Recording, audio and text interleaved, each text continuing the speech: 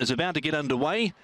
The 2020 edition of the January Cup, the 2021 edition, they're away and racing. And Bear Again was nicely out, as too was Singapore Sling, and Sank on Sank. Right there behind them is Savvy 9.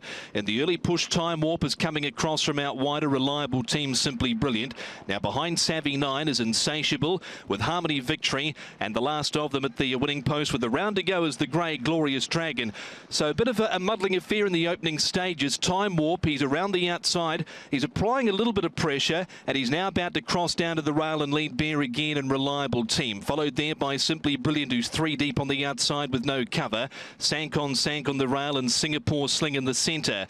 2 lengths away then came Savvy 9 there, in turn followed by Harmony Victory. Second to last is Insatiable, and the last of them is Glorious Dragon. 13.48 and then 22.64. That second section inside standard, and Time Warp leads them down the back of the track with 800 metres left to go. In the January Cup, 3/4 to a length clear.